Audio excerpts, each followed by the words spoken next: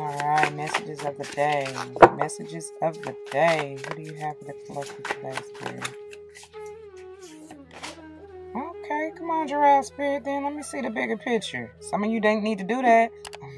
I feel like that's what it's been leading up to, for real. Like, take a step back, look at it from with a different perspective. Something about that third eye view. 29, 2, 9, and or 11 may be important to you. It's the energy of enlightenment here. Like I said, looking at things from a different perspective. I heard Aquarius and Pisces. I'm getting those two energies strong. Third eye and crown chakra is really coming through with this Giraffe Spirit. This may especially resonate for those of you born in the months of, listen, baby, listen to my stomach, in the months of February, September, and or November especially, okay? Let's see, what you need to see the bigger picture in regards to, I don't know. Let's get to the bottom of the deck. Energy, ooh, Wombat Spirit, number 68 in reverse, be at home. Oh my. Wow, there's so much coming through right now. First of all, let me try to get these out as fast as I can. I'm sorry if I'm talking really fast. I just want to get it out before I forget it.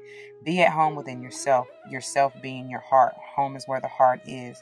Where do you find yourself emotionally? Are you stable, grounded, and secure within yourself? Not that you really don't need anybody else, but at the same time, your spirit squad is really all that you need, right? That's your angels, ancestors, spirit guides, whomever, who are here surrounding you, whether you see them or not, or whether they're in the flesh or not.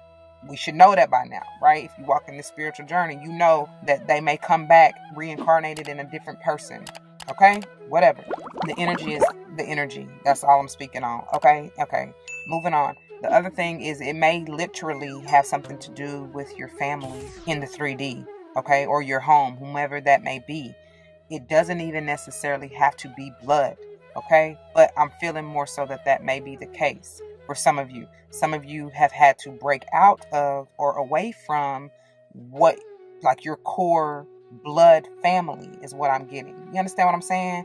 Like, maybe it's time to step away, step back from, see the bigger picture, remove yourself from this family group or dynamic because it's no longer serving you. It's not allowing you to be or even feel at home. Speaking of the heart energy, because it's all about how you feel. If the vibe ain't right, it ain't right. Something, your soul, your spirit, your higher self is telling you, get your ass on. You know what I'm saying? Like, stop trying to force it. Do not, these are not it's not the crew. It's not your soul tribe. They're not genuine to you and or for you. Okay? Whoever that's for. All right? That's a lot. I'm not even really sure about the wombat, like, species in and of itself, as far as, I just heard connectedness is what they said.